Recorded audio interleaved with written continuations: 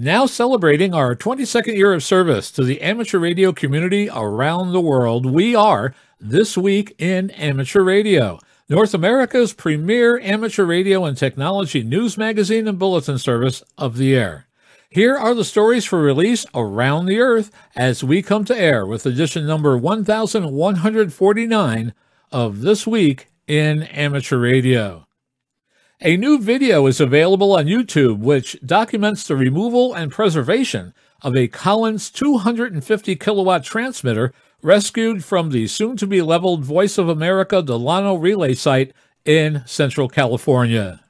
New approaches to tackle RF noise problems vary, and many remedies remain quite elusive. We will have a full report.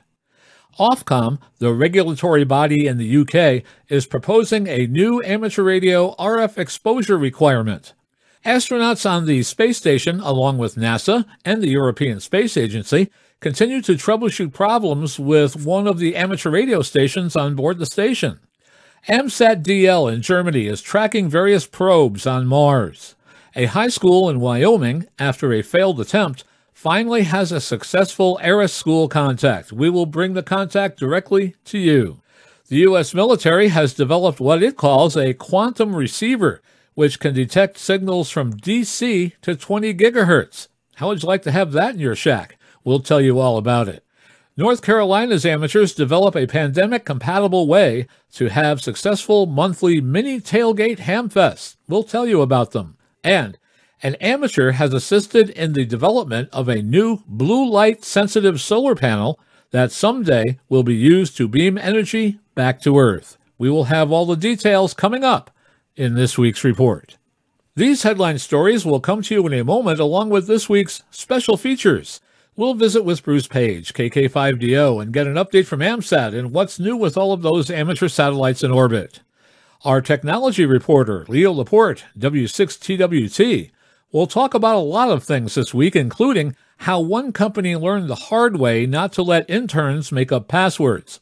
He will tell us how a recent software update may have your Roomba vacuum seem a little bit drunk. He will tell us about a new side-loadable browser extension that blocks sites that ping Google and Amazon, among others. He will speak to the recent closure of Fry's Electronics on the West Coast, and he will have audio and comments about the recent UFO sighting by an airliner over New Mexico. Australia's own Arnold Benshoff, VK6FLAB, will answer the propagation question, how many hops in a jump? Our own amateur radio historian, Bill Continelli, W2XOY, returns with another edition of the Ancient Amateur Archives. This week, Bill begins a two-part series looking at the history behind amateur radio full duplex relay stations. What are they? Well, they're better known as repeaters. Our tower climbing and antenna master, Greg Stoddard, KF9MP, will talk about what precautions you need to take and the advantage of doing your tower climbing at night. That's all straight ahead as North America's premier amateur radio and technology news magazine and bulletin service, This Week in Amateur Radio, takes to the air right now. Reporting from our HEPA-filtered headquarters studio here in beautiful downtown Albany, New York, I'm George, W2XBS. And reporting from along the southern shore of Lake Ontario on a windy day in Rochester, New York, I'm Dave Wilson, WA2HOY. And reporting from Mud Station Zebra in the Catskill Mountains of upstate New York, where we're expecting some 50 and 60-degree temperatures this week, I'm Don Hulick, K2ATJ. And reporting from our sunny but frigid news bureau in Troy, New York, I'm Eric Zitell, KD2RJX. And from Studio 1 of our Central Florida News Bureau, I'm Fred Fitte, November Fox 2 Fox. And reporting from our news bureau in Fayetteville, Arkansas, where we seem to be coming out of winter's cold grip, I'm Will Rogers, K5WLR. And now, with our lead story this week, here is Dave Wilson, WA2HOY. Leading off the news this week, with the former Voice of America Delano relay site in Central California scheduled for eventual demolition for resale, the Collins Collectors Association, in association with the Antique Wireless Association, came up with a plan in 2014 working, among others, with past ARRL Midwestern Division Director Rod Bloxam, K0DAS, a former Collins engineer, to retrieve one of the Collins 821A-1 250 kilowatt HF transmitters from the site and put it on display at the Antique Wireless Association Museum in Bloomfield, New York. The control room and the Collins 250,000 watt transmitters, once used by Voice of America at its Delano relay station in California, is transmitting history now instead of U.S. government broadcasts that began during World War II into the Pacific Rim and Central and South America. The Delano site, known as DL8, went on the air in 1944 with a 170-foot rhombic antenna. The Collins 821A-1 transmitter was auto-tuned and could shift frequencies between 3.950 and 26.500 MHz in 20 seconds. The transmitter and its associated components represents serious heavy metal. The Delano site, now owned by the General Services Administration, remains with antennas still standing, the buildings still in place. The scheduled demolition is currently on hold because it was discovered to be the habitat for an endangered species of shrew. A video presentation featuring Dennis Kidder, W6DQ, describes and illustrates the entire removal and relocation effort, and offers some background on the Voice of America. On the continental U.S., the only remaining Voice of America site is the Edward R. Murrow Greenville transmitting site in North Carolina. The UK regulator, Ofcom, has decided to go ahead with their plans to introduce an electromagnetic field strength clause into the amateur radio licence. It will be in place no later than May the 18th, and there will be at least a 6-month grace period to comply. Among the consultation respondents quoted in Ofcom's announcement was Raynet UK. Raynet UK, a national voluntary communications service provided by amateur licensees, commented on training aspects. It said that training activities may be no-notice activities to provide the best training experience, but the relatively narrow scope of Ofcom's exemption for emergency situations may limit these activities. Mike White of South Wiltshire Raynet also commented on the impact of Raynet's activities, saying that emergency deployment by Raynet on behalf of Category 1 responders would be more problematic, thus reducing the resilience capabilities and contributions of radio amateurs. Raynet UK also pointed out that Ofcom's proposed definition of the general public is overly restrictive, in that it only accounts for a single licensee or operator responsible for the transmitter. It asked who would be considered as the licensee in scenarios where there are multiple operator stations, and whether an off-duty operator in the vicinity would be defined as a member of the general public when they do not have a microphone in their hands. Regarding EMF training, Ofcom said, "We recognise that appropriate training for amateur licensees provided by the Radio Society of Great Britain can help licensees ensure members of their household are not exposed to electromagnetic fields in breach of the ICN IRP general public limits. We will encourage the RSGB to update their training to include the most relevant and effective ways in which amateurs can comply with the EMF condition, as identified in our Guidance on EMF Compliance and Enforcement. The RSGB will also be asked to provide training on our additional guidance for radio amateurs, which will be published in a draft version shortly. Such training should not be treated as a one-off tick-box exercise. It is likely that a revised syllabus and textbooks for the RSGB amateur radio exams to incorporate the new EMF requirements will be required at some point later this year. Ofcom acknowledge that their EMF calculator tool will in most cases overestimate the safe separation distance needed for a human from the antenna, and in addition it is not suitable for use below 10 MHz. Ofcom say, "We expect to publish our final decision in relation to the variation of affected licenses no later than the 18th of May 2021. Where we decide to vary licenses to include the EMF condition, licensees will then have 6 months to ensure that their EMF compliance records are in place and up to date, which will be extended to 12 months in relation to equipment which operates at frequencies below 10 MHz. We may decide to extend these deadlines for compliance if there are ongoing travel restrictions as a result of the COVID-19 pandemic, and we'll publish an update on our website if we do decide to extend these deadlines. Following the conclusion of the license variation process, Ofcom also intend to include the EMF license condition in all new licenses in the affected license classes. The EMF condition will apply immediately to any licenses that are issued and include the new EMF condition. While the license variation process is ongoing, we will still accept new license applications and issue new licenses. Now celebrating our 22nd year keeping the amateur radio community informed, you are listening to This Week in Amateur Radio, available worldwide as a podcast from our web at www.twiar.net. RF noise is a frequent discussion topic among radio amateurs. A proliferation of electronics has cluttered and complicated the noise environment. It's not just power lines anymore. Here with a look at this continuing and sometimes escalating problem is Rick Lindquist, WW1ME, who files this special report from League headquarters.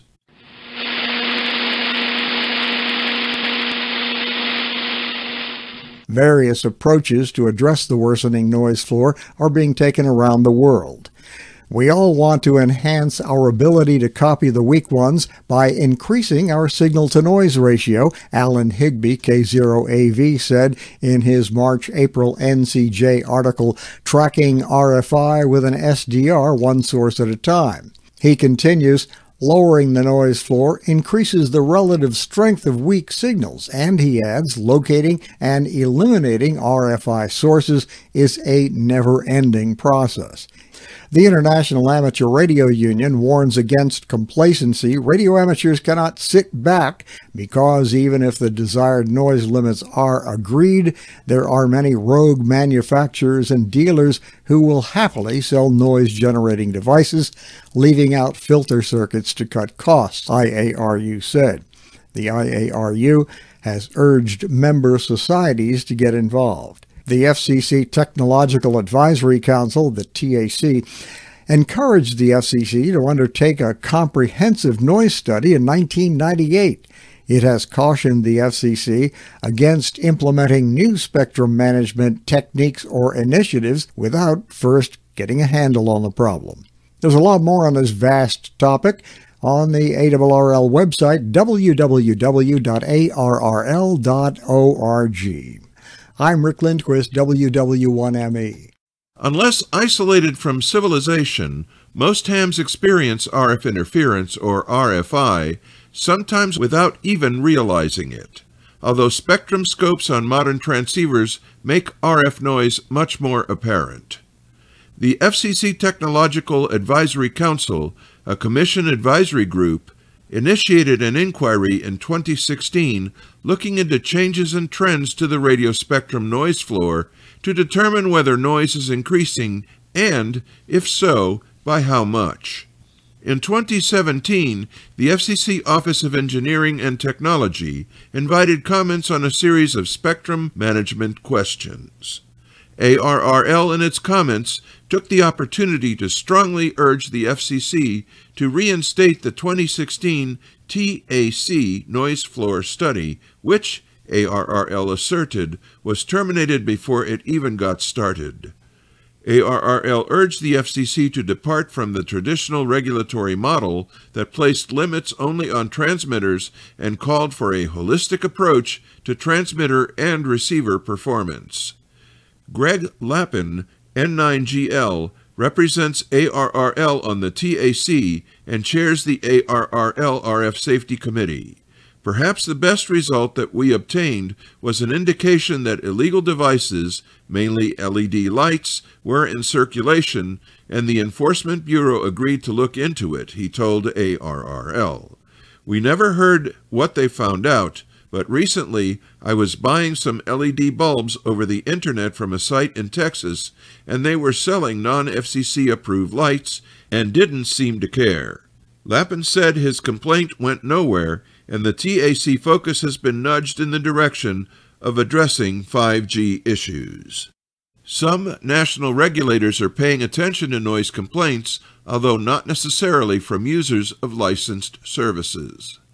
Participants at the 2017 International Amateur Radio Union Region 1 Conference in Germany devoted considerable discussion to noise issues and the need to monitor the noise floor. The Deutscher Amateur Radio Club has been working on developing a noise measurement system that approximates methods used by the International Telecommunication Union radio communications sector. DARC reported that 35 of these electrical noise area monitoring systems, or ENAMs, have been delivered, and it's seeking another 20 locations as part of the effort to monitor noise interference on the HF bands. DARC said the ENAMs can help to make scientifically reliable statements about interference levels. The IARU Region 1 EMC, or Electromagnetic Compatibility, RF Noise Measurement Group, meets quarterly to share ideas and experiences. One project under consideration is development of a common database to gather output from various monitoring stations for further analysis. The IARU seeks wireless power transmission, or WPT technology, as an impeding major noise threat, especially from WPT electric vehicle charging systems. For the amateur service, given the planned density of WPT EV systems, it is calculated that there will be widespread and serious impact on its operation in the vicinity of WPT systems from spurious emissions, said a 2019 publisher's article written by amateur radio societies concerned about the HF noise floor. The article also said to ensure a low probability of harmful interference to radio communications services, further study is required, including evaluation of real equipment, mitigation techniques, and other measures to improve WPT EV systems.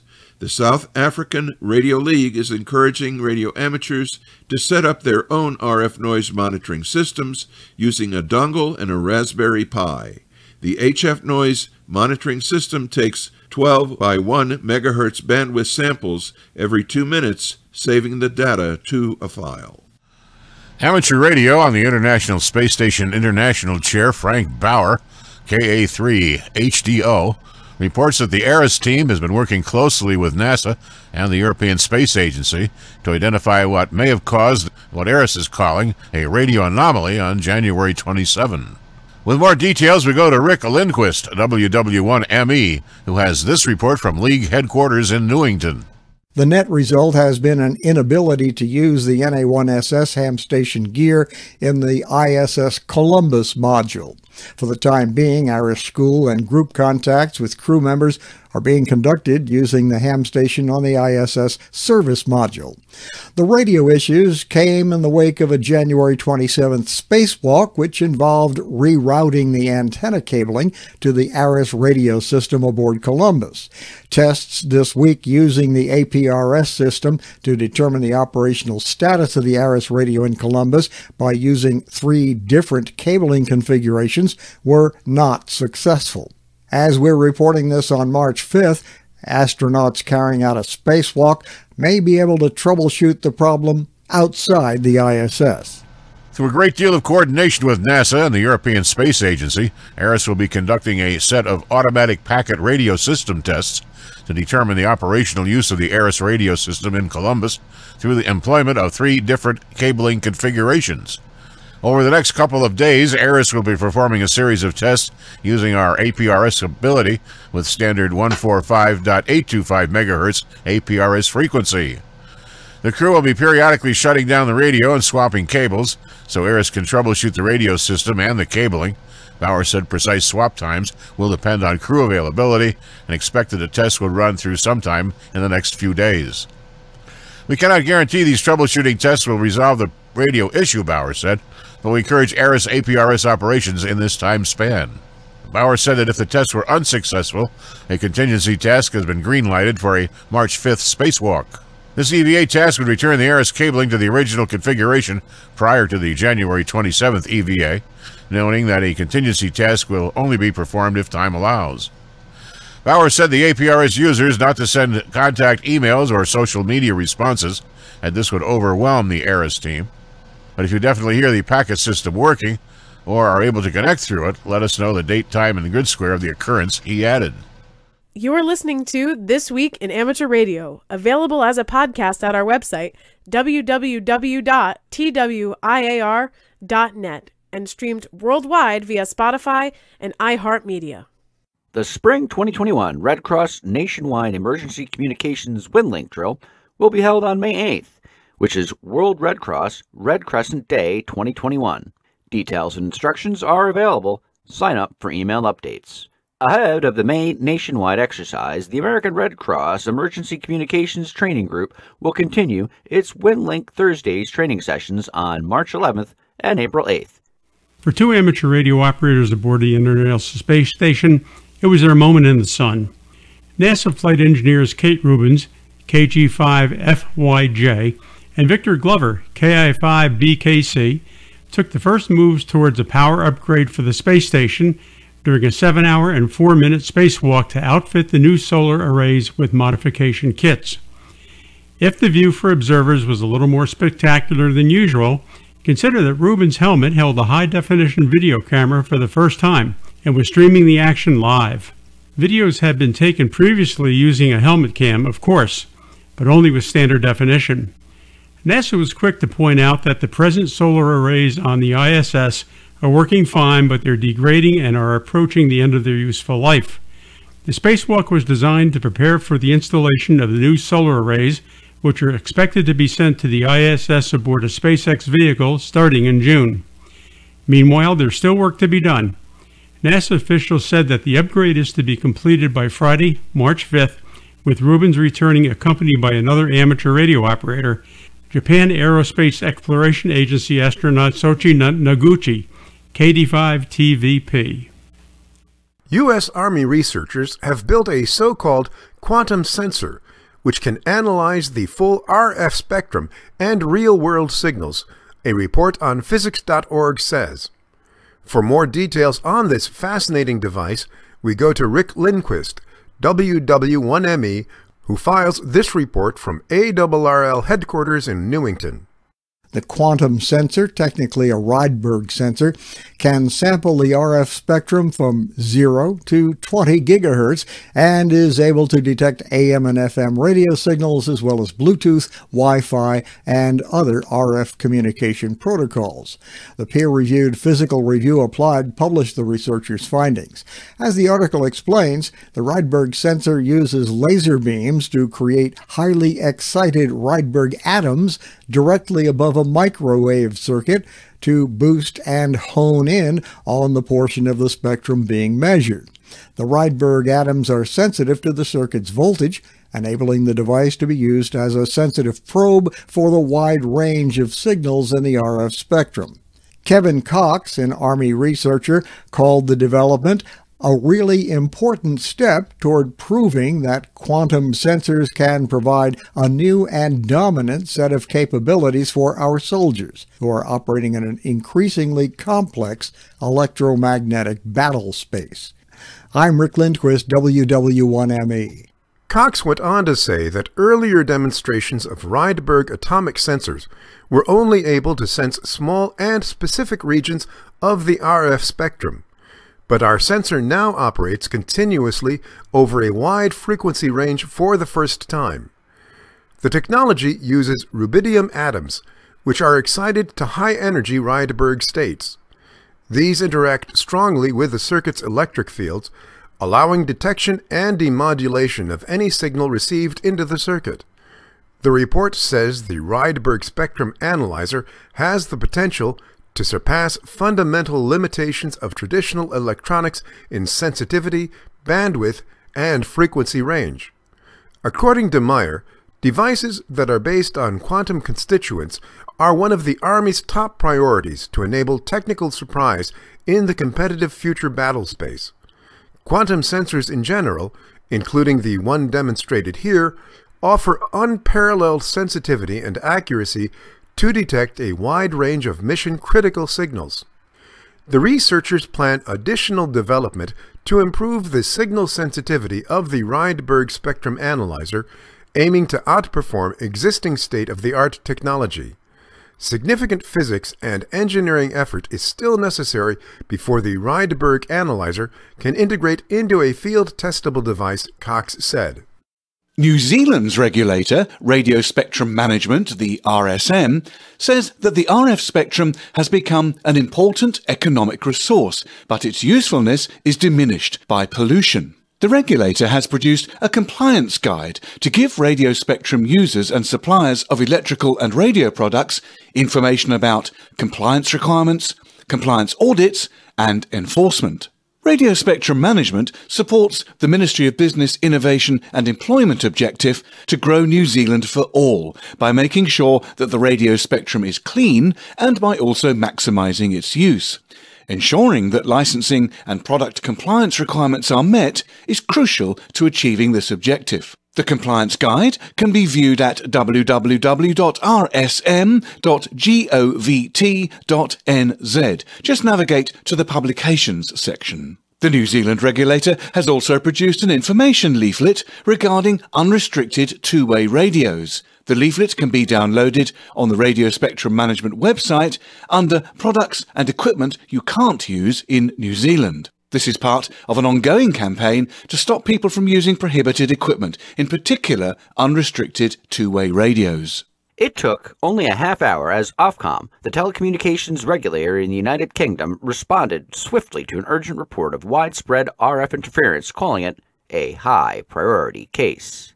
With more details on this unusual case of RFI, we go to Steve Richards, G4HPE, who files this report courtesy of Southgate Amateur Radio News. The UK regulator Ofcom sent an engineer out just 30 minutes after receiving a report of interference to unprotected license-exempt devices, and they say they treated the case as high priority. Many customers in a supermarket car park could not use their key fobs to open their cars. In their report, Ofcom said, Ofcom's Spectrum Management Centre, based in Baldock, Hertfordshire, provides a 24-hour service to industry and to members of the public by monitoring the radio spectrum. This service also allows people to report radio interference. On Friday the 26th of February, an officer from Hertfordshire Police contacted Ofcom to make them aware of the problems at the supermarket car park. Car key fobs, like lots of other everyday technology, use radio spectrum to operate around and about 433 MHz. On rare occasions, faulty or unauthorized equipment can interfere with nearby technology and prevent it from working properly, such as in the case of these customers' fobs. Due to the nature and scale of the problem, Ofcom assigned this as a high-priority case and sent out a local engineer who was soon on the scene to investigate the problem. He used a spectrum analyzer, a piece of equipment which measures the airwaves and detects any radio signals that shouldn't be there. However, at that particular moment, the problem wasn't actually happening, and customers were able to lock and unlock their vehicles successfully. So, Ofcom asked staff at the supermarket to get in touch if any more customers reported further issues over the weekend. As a reminder, hams in the UK should report any and all interference to Ofcom via the internet. After 74 days at sea and over 2,900 nautical miles of solo rowing, Girek Sude arrived at the Caribbean island of St. Bartholomew. He set off from the Canary Islands and eventually arrived on February the 26th. On board, there was an experimental WSPR beacon of less than 1 watt, operating at 10 MHz, and the antenna was a shortened diamond mobile whip. The system, designed by Anthony Lacren, Foxtrot 4 Golf Oscar Hotel, and Maurice Eugène, Foxtrot 6 Charlie India uniform, worked wonderfully throughout the crossing, despite 2 capsizes, with antenna and beacon equipment being submerged for several minutes. The designers say it's planned to undertake this exercise again, this time on a voyage from Cape Cod in the USA to Brest in Brittany, France. We are This Week in Amateur Radio, available as a stream to your favorite digital device on Spotify, TuneIn.com, Overcast, iHeartMedia, and wherever you download your podcasts. And now with the latest technology news and commentary from Petaluma, California. This Week in Amateur Radio is proud to present Leo Laporte. Let's see. Don't let your interns set your passwords. Solar Winds. Remember this hack that basically allowed, we think Russia, don't know for sure, but we think Russia and the Russian secret police to spy on the Department of Defense, everybody, Microsoft, everybody. The way they did it is they hacked a security company called SolarWinds. So Congress brought the SolarWinds CEO, former CEO, I guess he got fired, I don't know, former CEO in, along with Brad Smith, the president of Microsoft, to testify on Friday about how did that happen? How did that there happen? SolarWinds CEO, well, that's not former, that's current. SolarWinds CEO Sudhakar Ramakrishna was asked by Representative Rashida Tlaib. Oh, no, wait a minute. No, it was former SolarWinds CEO. He was also there, Kevin Thompson. He was asked about how come the password to get into SolarWinds updates was so easy. He said an intern did it. And not only an intern did it, but an intern did it in 2017. That's what Ramakrishna said. You know what the password the intern set was? SolarWinds 123. My favorite quote from Katie Porter, our own representative here in California. I've got a stronger password than SolarWinds 123 to stop my kids from watching too much YouTube on their iPad. You and your company were supposed to be preventing the Russians from reading Defense Department emails. You should let Katie Porter set your passwords, not your interns, I guess. That's the... Oh, boy. You may remember that stimulus funds were passed out in March, the first stimulus bill. The state of Mississippi got $1.2 billion in federal money. And you know what they decided to do? I love this. They decided to take a chunk of it, not a lot, not a huge amount. Well, they got $1.2 billion. They decided to take about, $75 million, not a huge amount, and create the Mississippi Electric Cooperatives Broadband COVID-19 Act, a lot of words, which basically said give money to internet service providers, especially in the rural, hard-to-reach areas of Mississippi where there's no service or very slow service. Give them money to build out their infrastructure so we can get internet service to the entire state. So they gave them cash, and then the grant required they matched the funds because they're going to make some money on this. 15 electric co-ops got $65 million in grants. I don't know what happened to the other $10 million. But they had to spend it. They got it in March. They had to spend it by December, which means they all went crazy trying to deploy high-speed broadband. But that's good news. That's good news. The CEO of Coast Electric Power Association, which serves the areas of Biloxi and Gulfport, by November had their customers to 100 megabit to gigabit service. 5 months took them. They did it. That's a good model for spending your tax dollars. Get them online. Beef up the internet. It's good for everything. It's good for people. It's good for business. It means you can listen to me on my podcasts. It's good for everybody. Yes. Oh, has your go home Roomba, you're drunk. Have you noticed your Roomba acting funny? Your iRobot vacuum cleaner?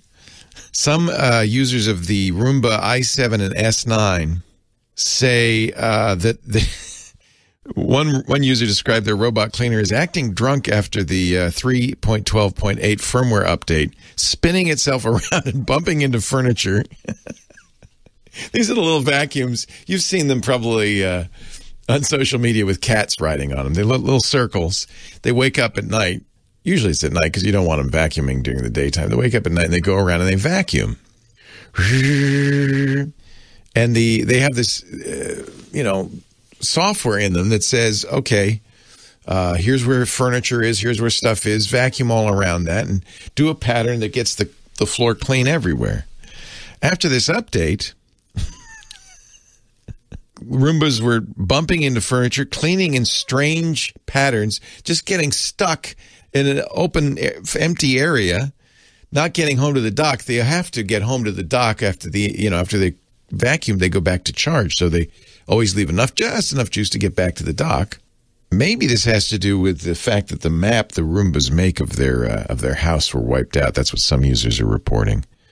In some cases, Roombas are taking longer to cleaning the house to barely working at all. So, go home, Roomba, you're drunk. There will be an update. Somebody made a browser extension. You know browser extensions? You can put these on your browser. This one works on Chrome or I think on Firefox. You have to sideload it. But the idea, it's from the Economic Security Project. The idea is it'll block any sites that ping Google, Facebook, Microsoft, or Amazon, the big four tech companies. Google, Facebook, Microsoft, and Amazon.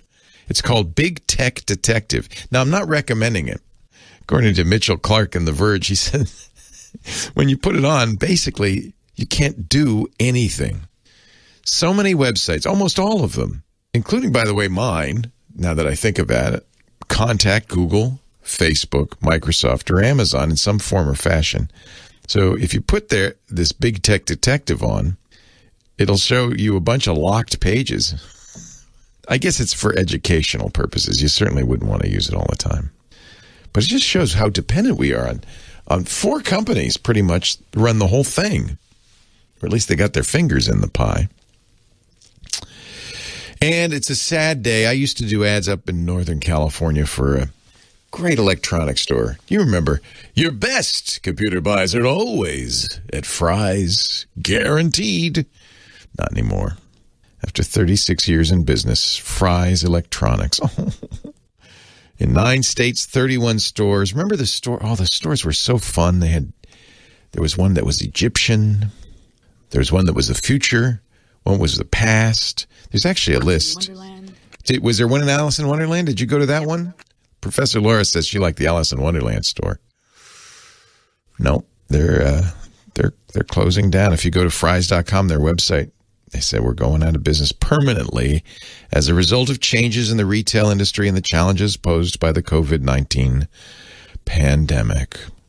They began the wind down 3 days ago. I'll always think your best computer buys are always at Fry's. There's a Wikipedia that has all of the, I think, different themes, store themes. Aztec Temple, Golf, Space Shuttle, 1950s science fiction, Ancient Egypt, Steampunk, Ruins of Ancient Rome, 1893 World's Fair, Manhattan Beach had Tahiti, Agricultural History, Wild West. They put all their money into that. That's the problem. City of Industry. Let's see what the City of Industry had. The Industrial Revolution, Steampunk. That's what it had. San Diego, yeah, the 1950s sci-fi. Woodland Hills, that's the Alice in Wonderland store that Professor Laura frequented. Automobile racing in Indiana because of the Indy 500, I guess. The Las Vegas Strip was all about Las Vegas. Austin had live music. Dallas, cattle ranch. Houston, oil derricks. Plano, Texas had railroads. Webster, Texas, International Space Station. Renton, Washington, regional history. A lot of them had regional history. Your best computer buys are always at Fry's. Guaranteed. Yeah, the San Jose store is the one. The Mayan Temple, Chichen Itza, was the one I went into. And Sunnyvale was history of Silicon Valley. I think I probably spent some time in there, too. Never did have a San Francisco store. And no Petaluma either.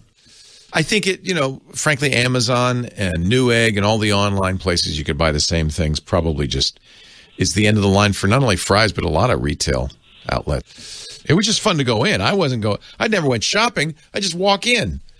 They say men don't like shopping. Show them a Fry's. Let's see. What else is in the news? This was a flight from Cincinnati to Phoenix last weekend. The pilots saw something, and the something they saw was captured by a guy named Steve Douglas. He does an aviation blog, Deep Black Horizon. And apparently he was both listening and recording, as one does. Sometimes, it's fun to listen to the pilot chatter as they're flying over. He was able to say, thanks to Flight Radar 24 and Flight Aware, that they were over the northeast corner of New Mexico, west of Clayton, at an altitude of 37,000 feet. This is what he heard. If I could just play it, I will. Yes. Have any targets up here? We just had something go right over the top of us that, I hate to say this, looked like a long cylindrical object. It almost looked like a cruise missile type of thing moving really fast that went right over the top of us. Now, I would have thought, I don't know, Steve, I thought maybe this isn't real, but apparently the American Airlines confirmed that They said, yep, that was the transmission from Flight 2292. The FAA released a short statement. A pilot reported seeing an object over New Mexico shortly after noon local time on Sunday, February 21st. FAA air traffic controllers did not see any object in the area on their radar scope. So it is moving really fast. It is at 37,000 plus feet, and it has no radar signature. I don't know what it is. But I thought I'd play that for you. It's nice when you have the audio. It's probably just, chat room says, just Jeff Bezos testing out some prototypes. Probably. It's the new Amazon delivery vehicle. That makes a lot of sense. Anyway, I'm glad you were here, and I'm here, and I'll be here next week, and I hope you'll come by and bring your friends too as we talk high tech. Leo Laporte, the tech guy. Are you ready for another trip into amateur radio history? I'm Bill Continelli, W2XOY, and I'll be back in a moment with another edition of the Ancient Amateur Archives, here on This Week in Amateur Radio. Now celebrating our 22nd year keeping the amateur radio community informed, you are listening to This Week in Amateur Radio, available worldwide as a podcast from our web at www.twiar.net. Repeaters. It seems they are everywhere, and they are. Several thousand amateur repeaters operate on our bands from 29.5 megahertz all the way up through the microwave range.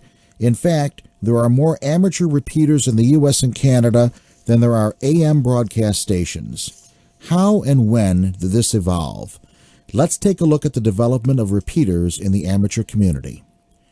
If you had a guess when the first repeater came on the air, what would you say?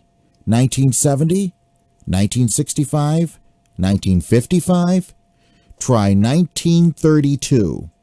It was in the early 1930s that the first duplex phone relay stations, as they were then called, came into existence. W1AWW and W1HMO set up a manned relay station in a 90-foot wooden lookout tower near Springfield, Massachusetts. They used a super regenerative receiver tuned to 60 megacycles, the top of the old 5-meter band, and a modulated oscillator transmitter on 56 megacycles, the bottom of the band. Stations in Connecticut, Massachusetts, or Rhode Island could transmit on 60 megacycles and have their signals manually rebroadcast on 56 megacycles. This relay station, of course, was in operation only when amateurs were on duty at the lookout tower. Fully automatic repeater operation was still over 30 years away. In the 1950s and early 1960s, there were a few AM repeaters on the air in California. But, for the most part, VHF operations of the 1940s through the late 1960s were on AM phone in the simplex mode, with a handful of sideband stations thrown in, using crystal-controlled transmitters with about 10 watts and single conversion superhets. The typical VHF operator had a range of 10 to 15 miles, not counting any band openings.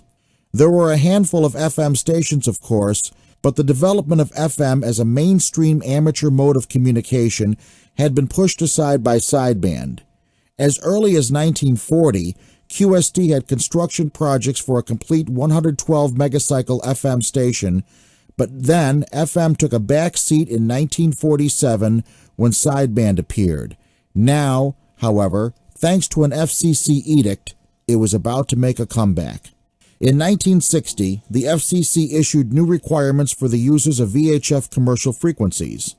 Over the period from 1960 to 1970, commercial users gradually phased in narrowband 5 kHz deviation equipment to replace the wideband 15 kHz transceivers that they had been using.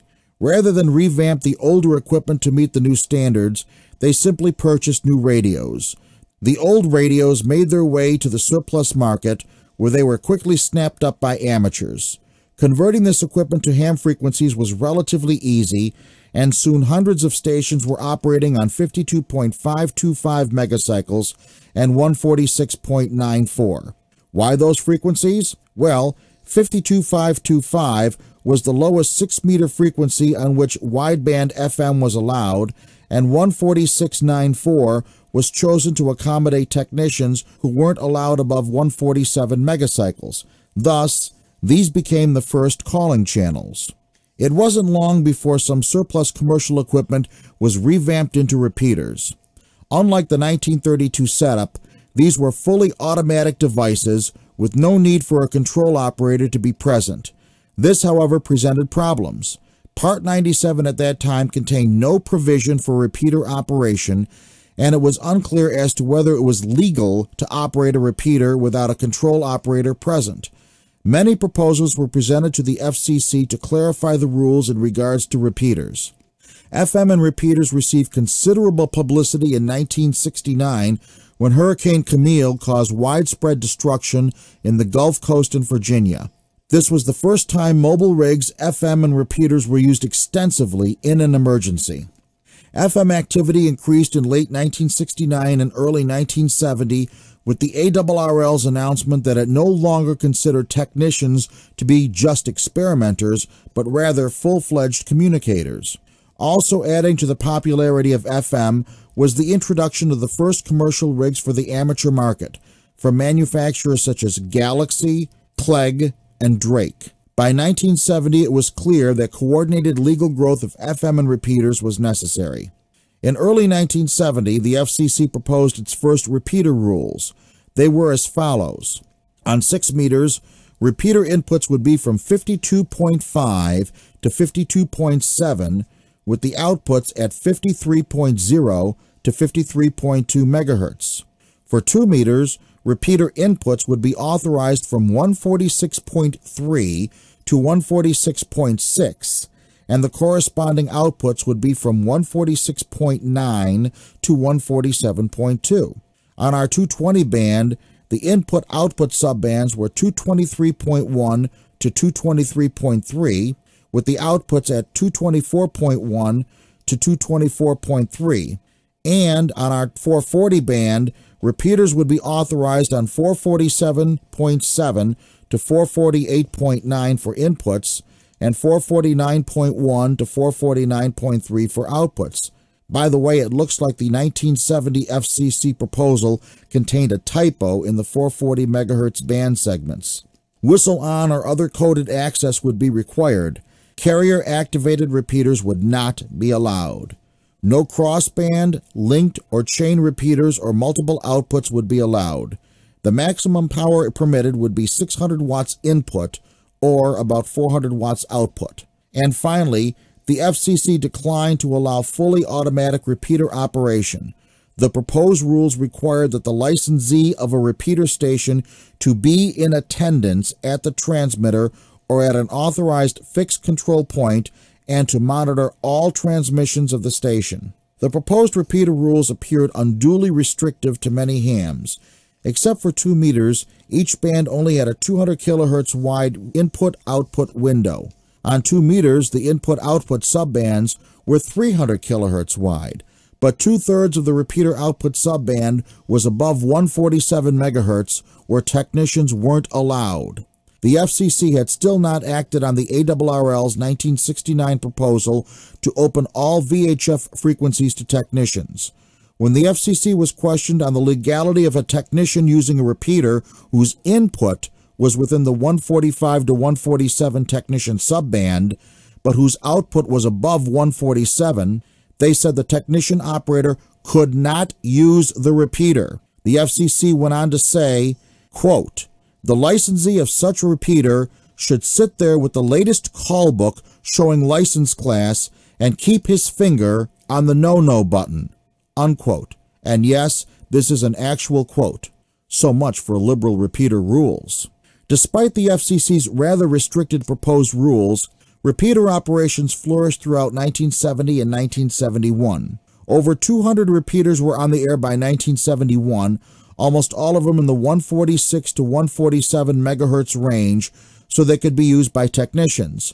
But with the uncertain status of future FCC rules, the lack of national frequency standards, and the inability of technicians to operate the full 2-meter band, a dark cloud hung over the FM world.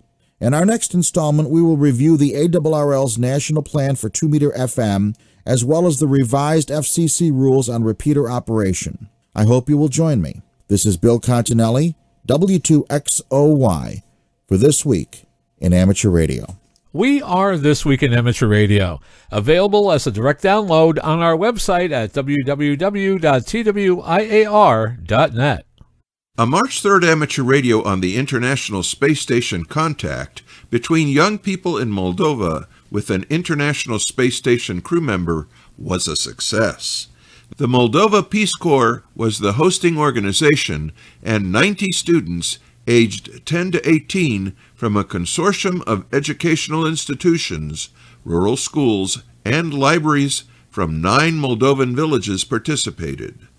The Moldova Peace Corps promotes economic and civic development with a particular focus on developing local resources in rural and suburban communities.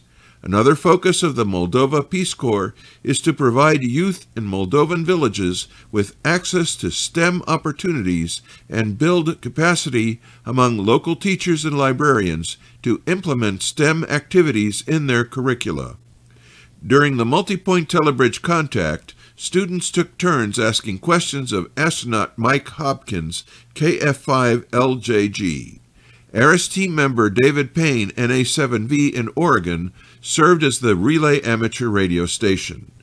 In support of this contact, the Moldova Peace Corps partnered with the staff at the Center of Excellence for Space Sciences and Technologies within the Technical University of Moldova, the U.S. Peace Corps coordinator, and the participating schools and libraries. The contact was live-streamed via the MPC and UTM Facebook pages. ARRL is a partner in the ARIS program, which has kept amateur radio on the air from the ISS for 20 years. A hallmark of the ARIS program is the scheduled ham radio contacts made by ISS crew members with schools and student groups around the world. Meanwhile, students at Wyoming's Newcastle High School were flying high, at least in spirit, on Monday, March 1st. Their amateur radio contact with ISS Commander Mike Hopkins, KF5LJG, was a success at last, after their first try failed as a result of technical troubles with the equipment on board the space station.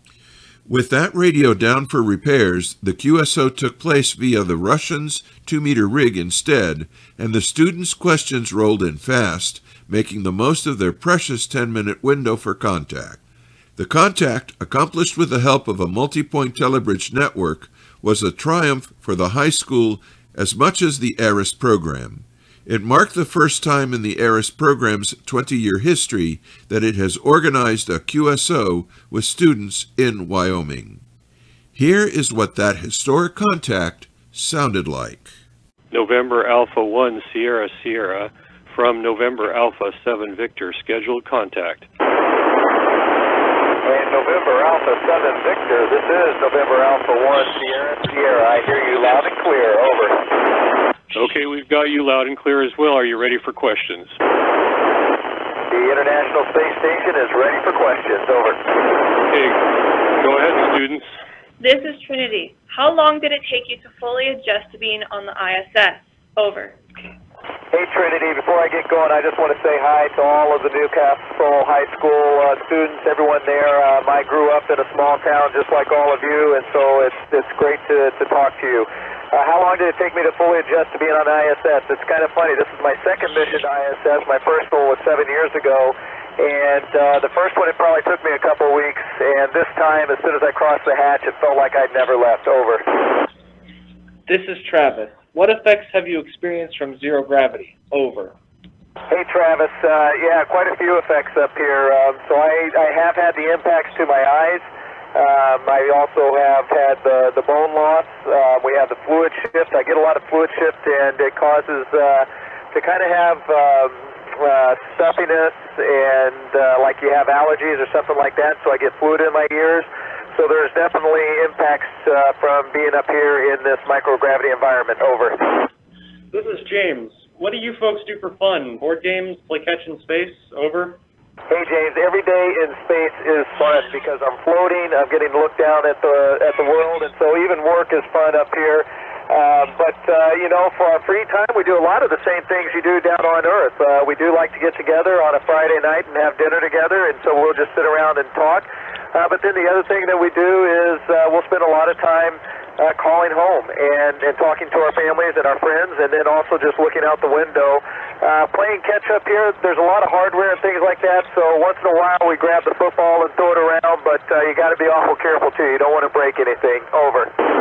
This is Gunner. What is the most interesting thing you have seen on a spacewalk? Over. Gunner, that's a tough one. Spacewalks are amazing because when you get outside, of course, you get to see the world without anything in between you and it, except for the visor. And so you're your own little satellite. But I would say one of the more interesting things was just being in the total blackness of space. When you go around into the shadow and you don't see the sun, and it is dark, and sometimes it's even hard to see the station which you're holding on to just because it's so dark out there. Over. This is Grayson. What happens when you fly into the South Atlantic anomaly? Over. Hey Grayson, great question, and actually one of the things that oftentimes has an impact is our comm. So we use communication satellites that we relay through that allow us to have pretty much 24/7 communication with the ground. But sometimes when we're over the South Atlantic anomaly, that doesn't work as well. Over. This is Toby. What is the most important lesson you've learned from your time in space? Over. Toby, that's an interesting question, and you know, I knew this lesson before I got up here, but it really helped emphasize it, and that is that it takes teams to do this kind of work. It's amazing that, you know, there's only 7 of us up here on board the International Space Station, but it takes thousands and thousands of people all across the world to make this space station operate. So teams are incredibly important. Over. This is Nate. What types of organisms do you grow or use in space? Over. Nate, there are all types of organisms that are up here. So we've got a lot of plants that are growing right now. We've got, let's see, we got pak choi and amari mustard are growing. I just was doing some experiments on some worms and seeing the effects on their muscles in microgravity. And hopefully when we learn about that, that'll help us learn about the effects on humans in microgravity as well, and even down on Earth. Over. This is Trinity again. I'm asking a question for Mrs. Cummings' second grade class. How big is the International Space Station and what is inside? Are there bedrooms, gym, kitchen? Over. Trinity, great question. The International Space Station is about the size of a 4 or 5 bedroom house. But we don't necessarily have bedrooms like you're used to. Our bedrooms are more like a little broom closet. Otherwise, we do have 2 toilets on board the International Space Station. We don't have a dedicated gym. We don't have a dedicated kitchen. Most of our modules, we do a lot of other things in there. So, for example, I'm down here right now in the Russian segment, and their treadmill is right next to their crew quarter, which is right next to their toilet, which is right next to their dining table. And so it's the same room, but it just has multi-functions. Over. Travis here. Is it weird not being able to experience night and day the same as you would on Earth? Over. It is a little weird when you see so many sunrises and sunsets, but in general it's not too bad because inside the station we don't have a lot of windows, and so you don't see all of those sunrises and sunsets that often because they keep us pretty busy. And so, you know, we wake up in the morning, we turn on the lights, and when it's time to go to bed at night, we turn out the lights. And so that can feel kind of normal. Over. James again. What research is currently being conducted? Is it biological? Over. Yeah, James, we are doing a ton of science up here. You know, within one 6-month period, we'll do between 200 and 300 experiments. I already mentioned we're doing some on worms. We've had heart cells up here. We've got, we do a lot of fluid types experiments, and we are also experiments as well. And so, for example, my crewmate up here is doing an experiment with his diet and seeing if that helps prevent bone loss and the muscle loss and things of that nature. So there's just an unbelievable amount of science that's happening every day, 24/7 up here. Over. This is Gunner again. Have you ever lost something on a spacewalk? Over.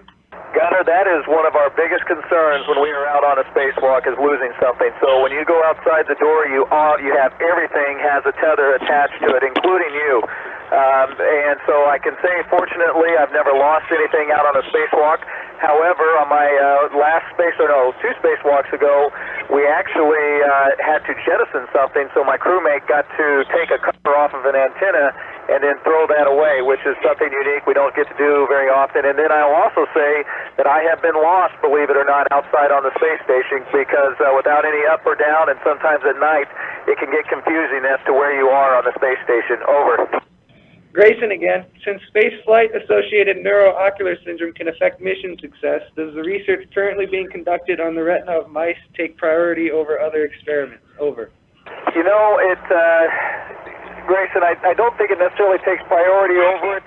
Again, we have so many different experiments on here that are going on board the International Space Station at any one time that this is just one of many, and they all have a lot of priority. So, you know, we're still able to continue to do our jobs, even though, as I mentioned, I've had these symptoms, and so we got to, you know, we do have experiments that are constantly looking at that, but it doesn't necessarily take priority over others. Over. This is Toby again. What is the weirdest solution to a problem that you've tried that actually worked? Over. Hey, Toby, I was out on a spacewalk 7 years ago, and we were having trouble getting this connector connected, and there was a button that wouldn't go down, and so they came out and they just told me to hit it with something. And so that was a little strange to do out there because you don't want to break anything, but I got to hit it, and it actually worked. Over. This is Nate. What is the most dangerous aspect about living and working in space? Over.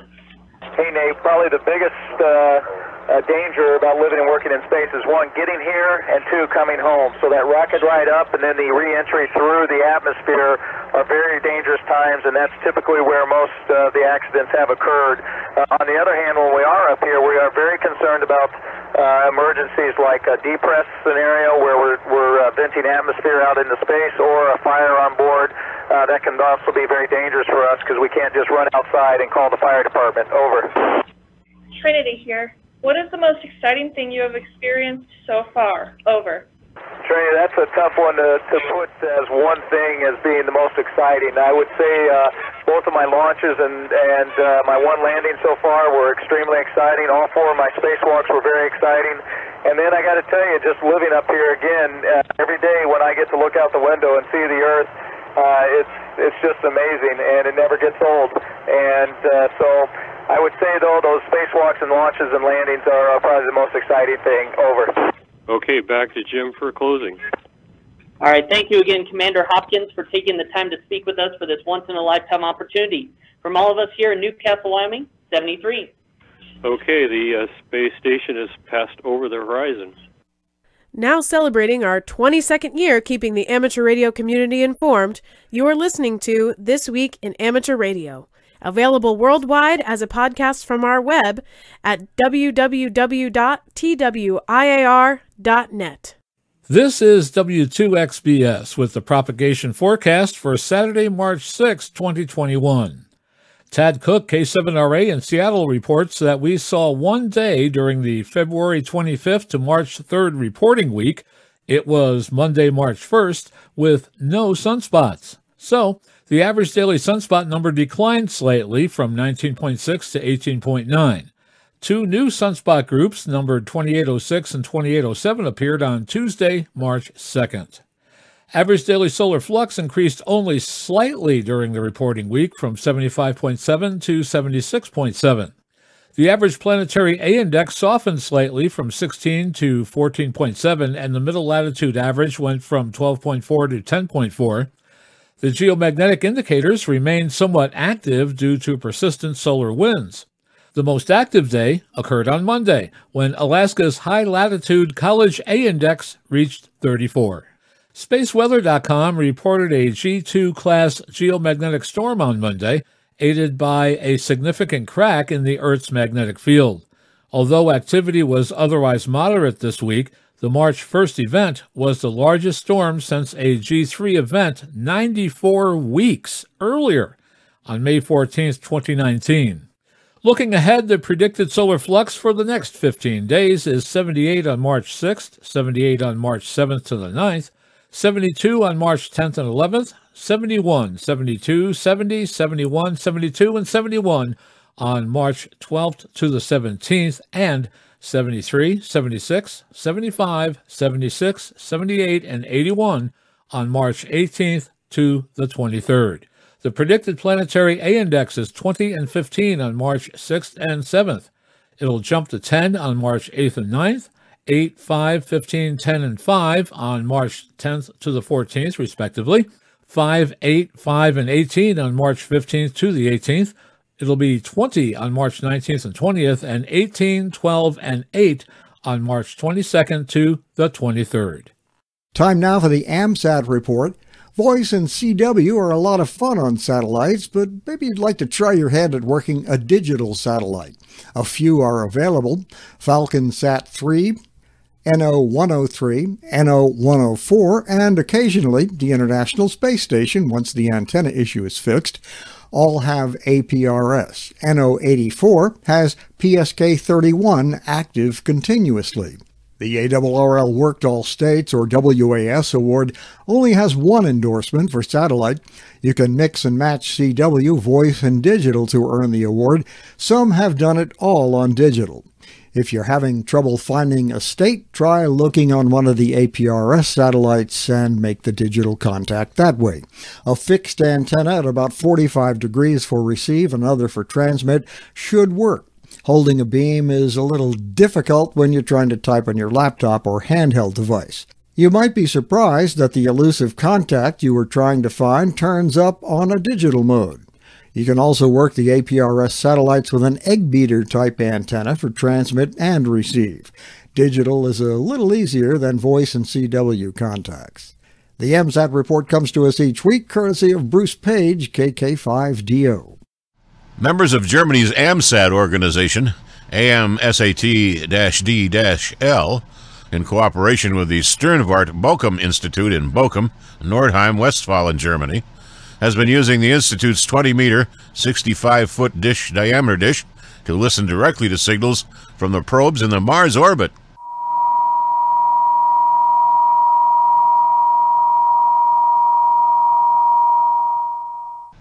Signals have been copied from the Chinese Tianwen-1 and the Hope Emirates Mars mission spacecraft, now orbiting Mars, and transmitting in the 8.4 gigahertz band. Recordings of the signals can be heard on YouTube with regular updates by following at AMSAT-DL, that's AAMSAT-DL, on Twitter. In 2003, radio amateurs added phase-locked receivers in the 2.3, 5.8, and 10.4 gigahertz amateur bands, as well as in the 8.4 gigahertz receiver mode. There's also an S-band of 2.4 gigahertz amateur transmitter running 250 watts PEP peak envelope power. In 2006, the dish was used to copy signals from the Voyager 1 at a distance of nearly 15 billion kilometers, or 9.3 billion miles. Foundations of Amateur Radio. Amateur radio lives and dies with the ionosphere. It's drilled into you when you get your license. It's talked about endlessly. The sun impacts on it. Life is bad when the solar cycle is low, and great when it's not. There's sunspots, solar K and A indices, flux, different ionospheric bands, and tools online that help you predict what's possible and how likely it is depending on the time of day, the frequency, your location, and the current state of the sun. If that's not enough, the geomagnetic field splits a radio wave in the ionosphere into two separate components: ordinary and extraordinary waves. All that complexity aside, there's at least one thing we can all agree on. A radio wave can travel from your station, bounce off the ionosphere, come back to Earth, and do it again. This is known as a hop or a skip. If conditions are right, you can hop all the way around the globe. I wanted to know how big a hop might be. If you know that it's a certain distance, then you can figure out if you can talk to a particular station or not, because the hop might be on the Earth or it might be in the ionosphere. Simple enough, right? My initial research unearthed the idea that a hop was 4,000 kilometers. So if you're attempting to talk to a station at 2,000 kilometers or at 6,000 kilometers, you couldn't do that with a hop of 4,000 kilometers. If you've been on HF, we both know that that's not the case. If you need proof, which you really should be asking for, you should check out what the propagation looks like for any FT8 station, or any whisper beacon over time, and you'll notice that it's not 4,000 kilometers. Just like the crazy network of interacting parameters associated with propagation, the distance of a hop can vary. Not a little, but a lot. In 1962, in the Journal of Geophysical Research, D.B. Muldrew and R.G. Malifant contributed an article titled Long-Distance One-Hop Ionospheric Radio Wave Propagation. They found that in temperate regions such a hop might be 7,500 kilometers, and in equatorial regions even 10,000 kilometers. I'm mentioning this because this was based on observations and measurements. They used frequency sweeps from 2 to 49 MHz, though they called them megacycles, using 100 kHz per second. That is, over the duration of a second, the frequency changed by 100 kHz. So each sweep took nearly 8 minutes, using only 15 kilowatts. So substantial gear, not to mention expense and availability. Oh, computers, yes, they used those too. A 3-ton behemoth called an IBM 650. Mind you, that's only the base unit, consisting of a card reader, power supply, and a console holding a magnetic drum unit. You know I'm going somewhere with this, right? Today, you can do the same measurements with a $5 computer and a $20 receiver. For a transmitter, any HF-capable radio will do the trick, though you might not be transmitting long if you stray outside the amateur bands. For power, 5 watts is plenty to get the job done. My point is that there is a debate around the future of our hobby and why modes like FT8 are such a controversial topic in some communities. I'm here to point out that since that publication in 1962, our hobby has made some progress, and we can improve on the work done by people who came before us. We could build a globe-spanning real-time propagation visualization tool. We already have the data, and modes like FT8 keep feeding in more. If you're inclined, you could even make such a plot in real time for your own station. So, how long is a hop? You'll just have to find out. I'm Ono, Victor Kilo 6, Foxtrot Lima, Alpha Bravo. Now celebrating our 22nd year keeping the amateur radio community informed, you are listening to This Week in Amateur Radio, available worldwide as a podcast from our web at www.twiar.net. Back in the 1920s, when electronic breadboarding often used a real wooden breadboard swiped from the kitchen in the dark of night, a limited supply of commercial electronic components inspired ham radio hobbyists to roll their own capacitors, inductors, switches, and whatever else was needed to build a transmitter. Today, Andy Flowers, callsign Kilo Zero Sierra Mike, recreates early transmitters using the same techniques and components that were used back in the day, and he uses the transmitters on air. Andy shows how it's done in a video on the Antique Wireless Museum YouTube channel. Just go to YouTube and type in Antique Wireless Museum Kilo Zero Sierra Mike. With many in-person hamfests canceled due to the pandemic, some radio amateurs in Raleigh, North Carolina have come up with a way to adapt with a tailgate hamfest in an unused shopping center parking area. The event grew out of the so-called ham radio Taco Thursdays, begun many years ago by ARRL Life member Alan Pittigoff, AB4OZ. Alan had to put his event on hold when the pandemic erupted. It was suggested that hams could gather and socialize at a safe distance by having a Taco Thursday with the taco truck outside in an adjacent empty parking lot. That event was a success, with participants remaining at their vehicles and bringing their own chairs. That success inspired holding a tailgate hamfest in the same spot, and it's now turned into a monthly event called the AB4OZ Hamfest. Alan said Taco Thursday started collecting more people, up to 15 or so, and when Taco Bell closed due to the pandemic, the event moved to a Thursday on the air net with one requirement, that participants could not talk about the pandemic or any related topic. The Tailgate Hamfest was established at the new location and held once a month on Saturday at 10 a.m. I think this is a great, uplifting, and positive experience for all of us hams to get out and socialize, participant Charles Murray, KI4DCR, said. We might not be able to have a big hamfest, but these micro-tailgate hamfests might be the future for a good while. I've met a lot of good people. There's a lot of cool stuff out here. The weather's great, and there's plenty of space for everybody to be socially distanced. I think it's fantastic. Amateur radio ingenuity has helped lead the development of a prototype solar panel designed to transmit electricity to Earth from outer space. Launched in May of 2020 aboard a Pentagon drone, the device known as the Photovoltaic Direct Current to Radio Frequency Antenna Module, or PRAM for short. Project coordinator Paul Jaffe, KJ4IKI, said in a recent CNN report that the PRAM underwent a successful test recently by the United States Department of Defense at the U.S. Naval Research Laboratory. He said that the PRAM produces about 10 watts of energy for transmission, but could be scaled up, bringing the promise of transmitting energy to the power grid back on Earth. The panel uses the blue waves of light in space, which become diffused when entering the Earth's atmosphere, captures these waves, which are more powerful than sunlight on Earth, and retains that energy. The new panel hasn't yet sent back any power to Earth, but scientists say the tests have shown that it works. The concept is to beam microwaves to Earth for conversion into electricity wherever that's needed. Paul told the CNN that the next move would be to expand its ability to recollect any more from sunlight to prepare it for the microwave transportation back to Earth. Team co-leader Dennis DePuma said the technology would be especially useful in regions where a natural disaster has taken down the power grid. The Volunteer Monitor Program is a joint initiative between ARRL and the FCC to enhance compliance in the amateur radio service.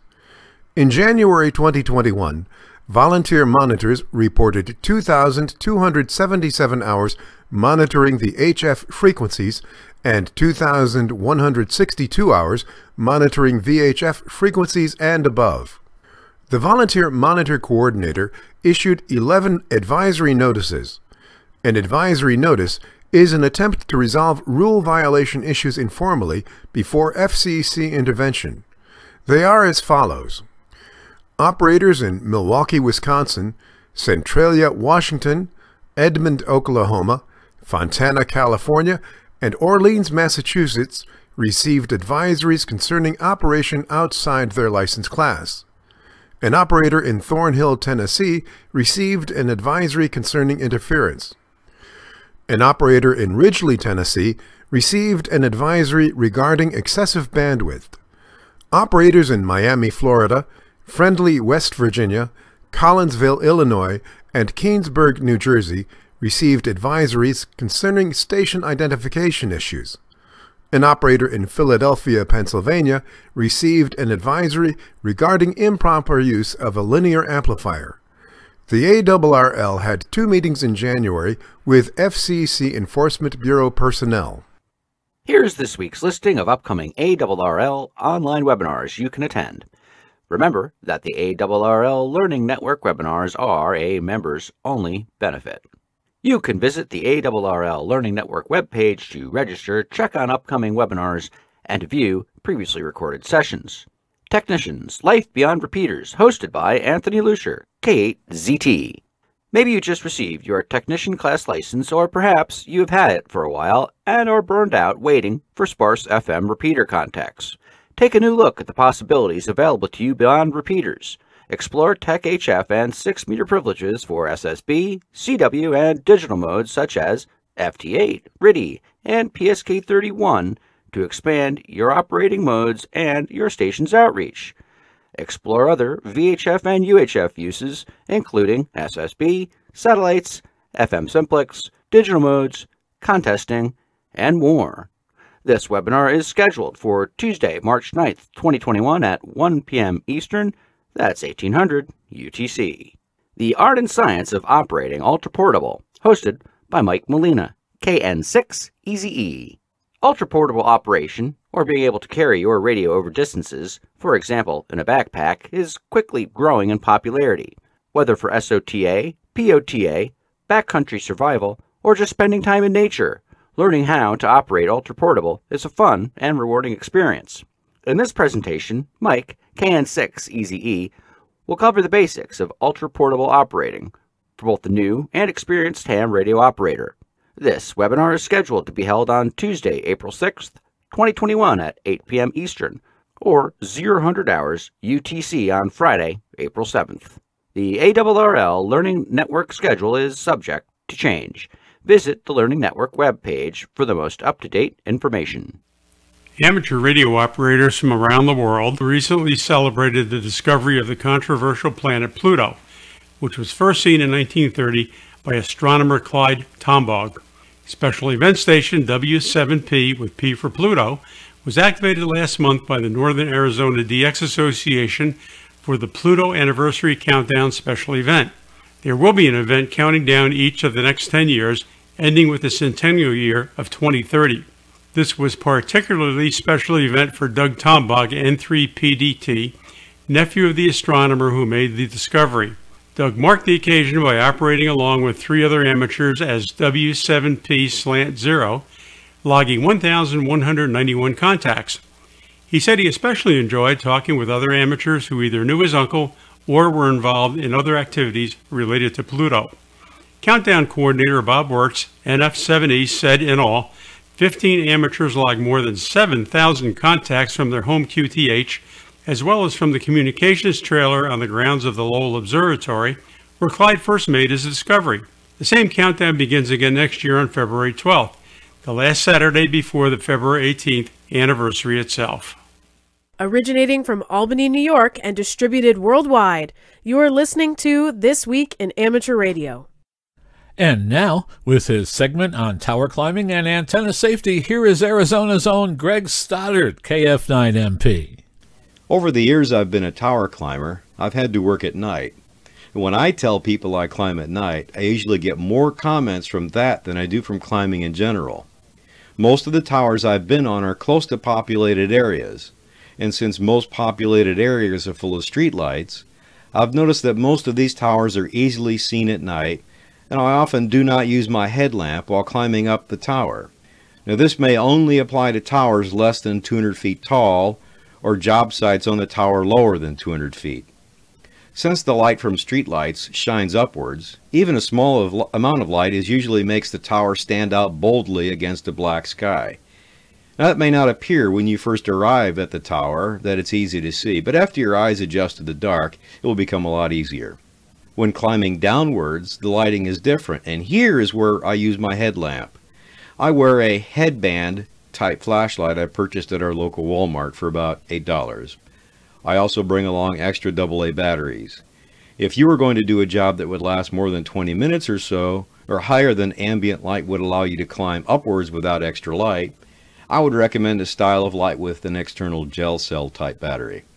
Also, a surprising amount of light can come from the moon, and when you get above the streetlights, you may be surprised how well you can see with no added light. Some climbers do not like to work on wet towers, which is understandable.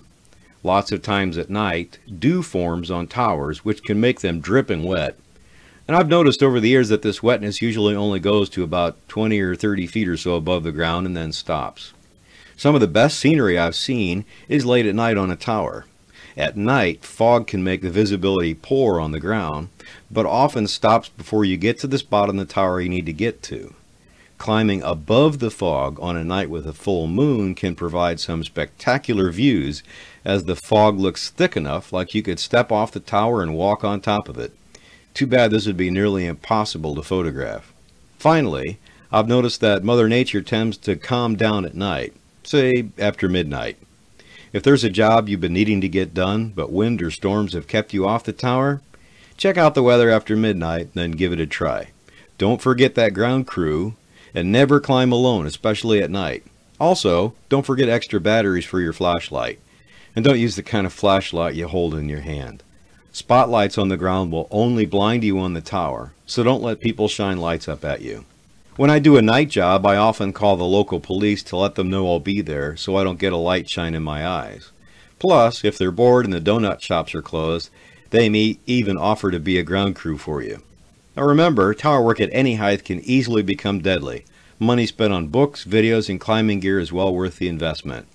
This is Greg Stoddard, KF9MP, reporting for This Week in Amateur Radio. ARRL Chief Executive Officer David Minster, NA2AA, will keynote the QSO Today Virtual Ham Exposition March 13th and 14th weekend. With more details on the upcoming keynote address, We go to Rick Lindquist, WW1ME, who files this report from ARRL headquarters. Minster's talk, part of an 80-plus speaker lineup, will begin at 2000 UTC, that's 3 p.m. Eastern Time, on March 13th. His appearance will highlight ARRL's featured role of the expo, which will also include an Ask the ARRL Labs session. ARRL is a QSO Today Virtual Ham Expo partner. In his keynote, Minster will share his enthusiasm for advancing amateur radio and highlight current ARRL initiatives to engage and inspire the current generation of hams. At the ARRL Expo booth's Ask the ARRL Lab staffers will answer questions live, offering tips about projects or suggestions to improve your station or address problems. 4 live group kit building workshops also will take place, with workshop instructors guiding participants through building a variety of kits which are available for purchase. Everything you want to know is on the QSO Today Virtual Ham Expo website, www.qsotodayhamexpo.com. Minster, who assumed the ARRL headquarters leadership position last September, has launched major projects and assembled teams to foster innovation and individual skill development in radio technology and communications. In his keynote, Minster will share his enthusiasm for advancing amateur radio and highlight current ARRL initiatives to engage and inspire the current generation of hams. His presentation topics will include ARRL's digital transformation, which promises to bring new value to ARRL members. An all-in digital approach will improve the way members access and engage with content, programs, and systems. The ARRL Learning Center, a hub for members to discover the many facets of amateur radio and develop practical knowledge and skills. Increasing video content, opening opportunities for amateur radio content creators and member volunteers to learn, stay informed, and keep connected. Improving training and tools to engage radio clubs, emergency communication volunteers, and students. Attendees can also learn about product review equipment testing by the lab, see a presentation on how the lab can help hams with RFI problems, and tour W1AW, the Hiram Percy Maxim Memorial Station, virtually. ARRL booth staff will also point attendees to helpful resources from across membership benefits, services, and programs.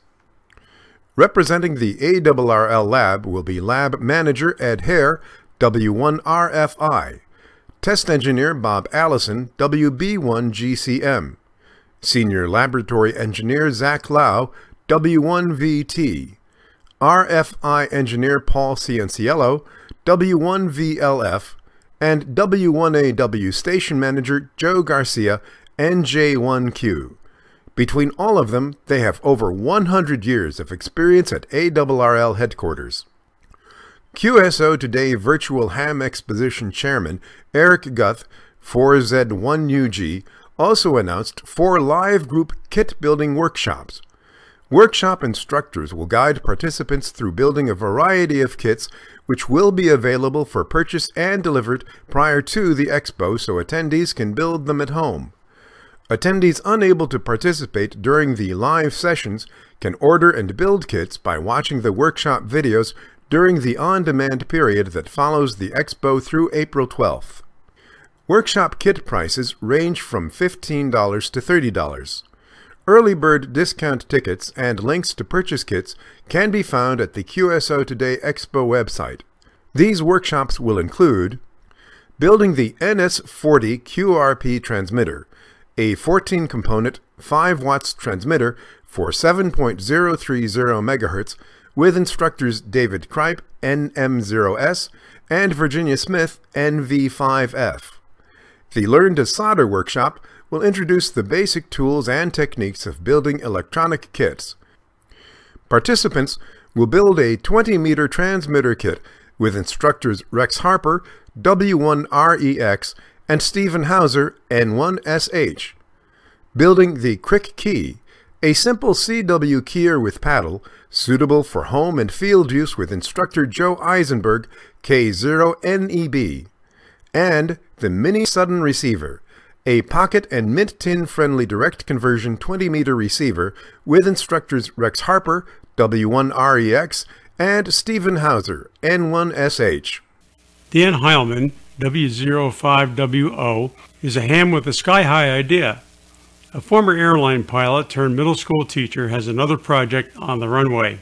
He's planning to start a podcast this summer devoted to hams who enjoy being in the air, as much as they like being on the air. He's planning to bring hams on board for rag chews about fly-ins, de-expeditions, FAA flight safety tips, and projects that combine being a pilot and an amateur radio operator. He's especially interested in stories of famous and not so famous hams in the sky. He said in an email that the podcast is just a fun way to connect already connected hobbies, and he can't guarantee there won't be more than a few corny jokes along the way. He said he hopes the half-hour, bi-weekly podcast will inspire youngsters to think about flying and radio as two related hobbies. He's working with a ham radio friend who's a former Air Force pilot, and together they're hoping to, well, get things off the ground. Dan welcomes any and all ideas. You can reach him via email at flyingham78@gmail.com.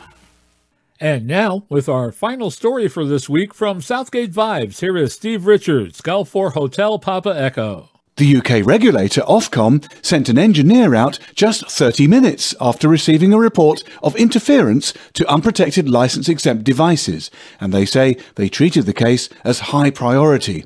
Many customers in a supermarket car park could not use their key fobs to open their cars. In their report, Ofcom said, Ofcom's Spectrum Management Centre, based in Baldock, Hertfordshire, provides a 24-hour service to industry and to members of the public by monitoring the radio spectrum. This service also allows people to report radio interference. On Friday the 26th of February, an officer from Hertfordshire Police contacted Ofcom to make them aware of the problems at the supermarket car park. Car key fobs, like lots of other everyday technology, use radio spectrum to operate around and about 433 MHz. On rare occasions, faulty or unauthorized equipment can interfere with nearby technology and prevent it from working properly, such as in the case of these customers' fobs. Due to the nature and scale of the problem, Ofcom assigned this as a high-priority case and sent out a local engineer who was soon on the scene to investigate the problem. He used a spectrum analyzer, a piece of equipment which measures the airwaves and detects any radio signals that shouldn't be there. However, at that particular moment, the problem wasn't actually happening, and customers were able to lock and unlock their vehicles successfully. So, Ofcom asked staff at the supermarket to get in touch if any more customers reported further issues over the weekend.